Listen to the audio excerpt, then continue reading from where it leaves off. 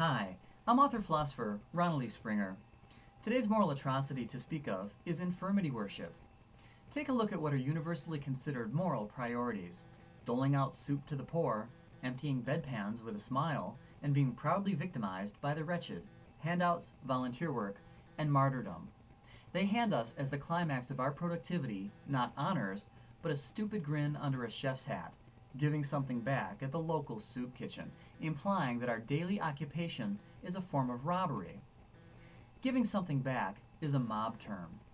Our most significant moral progress is prompted and maintained by science and industry, by the work we do every day, but has gone completely unnoticed as such, even by us, as we're taught to believe that moral action means the distribution of goods and services required to sustain anonymous, immediate needs without any consideration for their source.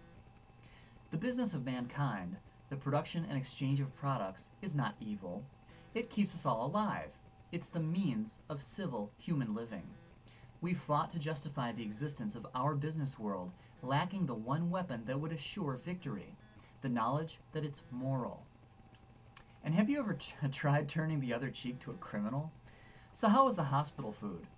They tell us to permit and forgive any evil, placing the whole burden of responsible action upon the innocent.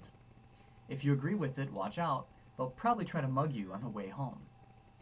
Does it make sense that our moral worthiness is tied to whether or not we can catch a speeding bullet and reform the shooter in the process?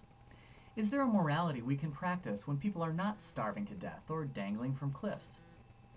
Do we need to focus on the alien 2% or fall victim to the criminal 0.01% in order to be virtuous?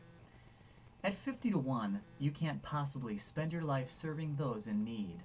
They imply we spend the rest of our time doing things that are immoral, but our productivity provides all the benefits they demand.